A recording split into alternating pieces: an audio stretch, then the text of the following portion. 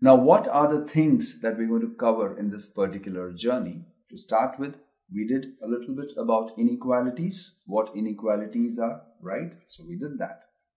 Now, we're going to take up also understand what we mean by properties of inequality subsequent to that. Now, when we say properties, basically it's about rules. Now, for example, if you're living in a particular locality, there are certain rules that you need to follow. If you're walking on the road, you need to follow those particular rules. Since our main aim is to how to solve an inequality, we can't just go about doing it anyway. We need a specific path, a specific direction, what to do and what not to do. So basically, roughly translated, properties would mean simple laws that govern solution or solving a particular inequalities. So we shall take that up after understanding this. Then using these, now how do we apply these rules to particularly solve inequations? When you have a particular inequation, so 2x plus y is less than or equal to 7. So which are the values of x and y which would solve this particular or which could act as a solution for this? There will be a whole range of such pairs of x and y which could satisfy this particular condition. So how do we apply the previous mentioned properties to solve this particular inequality is what we're going to cover in solving an inequality. Now, when we all know visual appeal is the best appeal. Now, when you talk about 2x plus y is less than or equal to 7, it does appear a little strange. So you're saying 2x plus y is less than or equal to 7.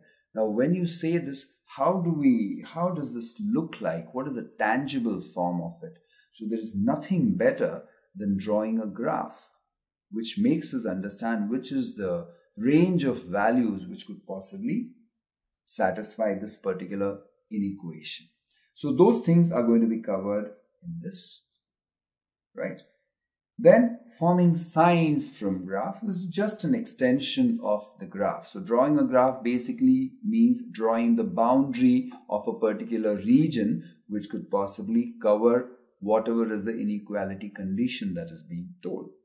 And forming signs from the graph will indicate which region exactly. So since the graph indicates only the boundary, so which is the region that is covered by the boundary is what we're going to deal with in this particular thing, that is forming signs from graphs.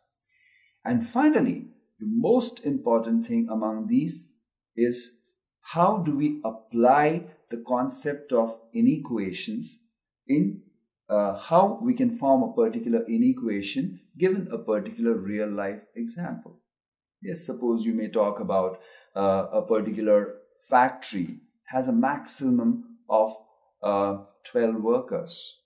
So we say x plus y could be either less than or equal to 12. So this is a simple problem. Many other things similar to this can be formed, and you can form a simple mathematical inequation to represent these real life problems. And that's what we're going to cover in this particular topic, that is forming of an inequation, or simple words we can even call it as an equation of an inequation, right? Well, from this we move ahead.